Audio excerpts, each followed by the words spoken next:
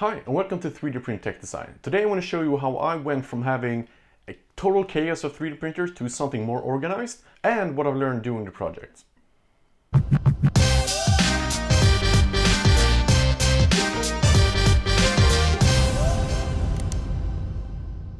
Any good project starts with some planning, so I'm using Fusion 360 to do like a CAD drawing of the 3D room. So I'm starting off with just taking measurements of the walls and windows, and then I sketched up like a work surface. So as you can see, I'm kind of prioritizing work surfaces, and yeah, if we look at it in perspective view, you kind of get a better feeling for it. So on the right side, the plan was to have like this resin corner, so I would put the Piopoli Moi there, and you can see I was gonna close it in, have some venting, but we didn't really do it exactly like that. Other than that, the plan is of course to have lots of surfaces for different printers.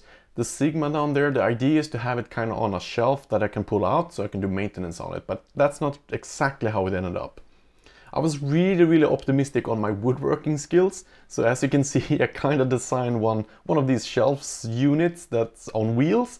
I thought it was a great idea to have an extra work surface that I can pull out if I need it, and a great way of organizing things, but hey, I'm never gonna be able to do that. That's way overkill for my planning. But it's a good idea if you want to replicate it. And speaking of storage, the plan is to have a lot of these transparent containers to really organize all my tools, all my stuff. So yeah, this is the plan. We'll see how far I actually get. So let's start building.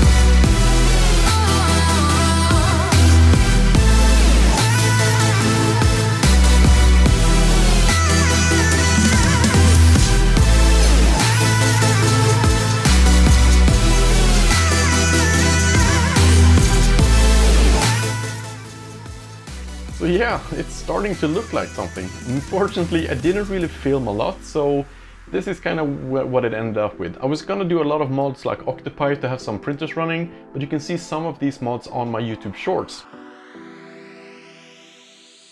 But yeah, it's actually done. It looks really cool. It's not exactly as the plan, but hey, it actually works for me. So let's talk about the few things that I'm really happy with. For example, this small like wagon with the Sigma is great. So this machine requires some maintenance, and I often find myself that I have to kind of open it up and maybe access the extruders or just get into it somehow. So this wagon is super smart and it really makes it accessible. And also having 3 printers stacked is pretty nice. Could be a bit more spacious, but it works great. It's also great to organize your filaments so you can change spools without having to like climb into the machine. On the top, instead of these glass boxes that I put up in the CAD drawing, I've been using it just to store whatever boxes things are shipped in, or different project boxes. Super nice. Speaking of boxing, I also designed these containers, so I have containers mounted a little bit here and there, so you can kind of take them off and put it on. It's a great way of moving things around and make sure you work with whatever you want to. These are also super nice to have, so I have 2.85mm filament spools in one container, all kind of sealed. It's not a perfect moist seal, but it keeps the filament kind of protected. So those are great. As you can see, they are on wheels, so all I have to do is kind of move them in and out depending on what I need to grab. There is of course one as well for 1.75mm filament. It's also really nice to have this big work surface. Organizing the electrics has been really nice, so wherever I am I can always like plug in a printer, everything's connected, I can turn things on and off, and if there's anything I need to work with I can just plug it in directly on the workbench. Another nice thing about the workbench, having the trash below, it's actually kind of nice to clean. So yeah, I also have this web camera that is motorized, so via an app I can keep track on my printers. It's not located in the best possible position, but it still works nice. So from my cell phone, I can use this panorama mode, I can click on where I want to move it, and I can check out printers if they are running, maybe if I'm in bed and sleep or something. It also works in night mode, which is super nice. So a few things that I'm not that happy with. This wooden surface is not the best, it's kind of shavy and it's not the smoothest surface. And I do have a lot of space between my printers and some of the shelves. Of course, given if I had more time here, I would probably replace some of the printers, so having that space might not be that bad. Another thing is that I wanted to make another shelf in the middle. I prioritized light, but I should really have one more for more storage and more printers. Alright, so the finished result looked really great. It's just a bad thing that I have to throw it all away.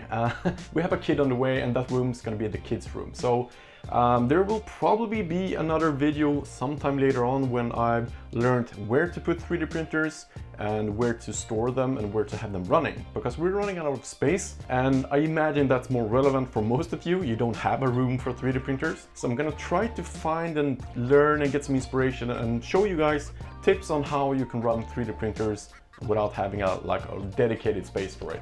So yeah, hopefully you enjoy and make sure you subscribe. There will be more videos, but they're gonna be more random for a while. Since I'm gonna have a kid and gonna have to change diapers, go on stroll walks and do all kinds of fun stuff. That is maybe not fun for you to see. So yeah, I'll see you guys in the next video. Thank you for watching. Bye.